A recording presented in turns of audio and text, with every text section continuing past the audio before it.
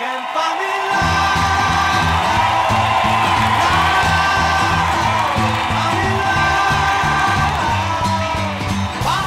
What the in-ears do with these rather large plugs is they block out all the ambient sound and allow me to hear what is in my mix, which right now happens to be 2 guitars and bass. I can sort of hear the drums. I don't really need to hear the keyboards because I'm more concerned about the guitars if something goes wrong with them during the show. And in terms of guitars for the amps, you know, we're going for the correct sound. We have amps out on the stage to achieve a certain look that you would expect if you had been to a Beatles concert when they played live.